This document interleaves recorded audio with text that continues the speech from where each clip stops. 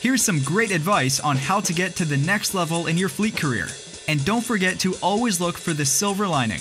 When asked if I see the glass half empty or half full, I think there's always a silver lining. I'm definitely a half full kind of girl, because even if I do something wrong, maybe it's something I can learn from the opportunity. If there's a challenge that's presented before me, I always look to find, what can we do? I look for the solution. I don't focus on the problem.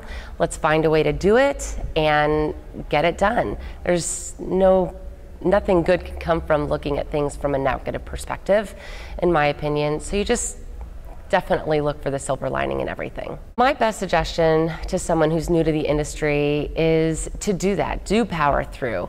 Find those people who know and have gone before you, because there's a lot of love in this industry and a lot of knowledge to help you do better, to pick you up when you fall, to dust you off, and help find that path that's best for you.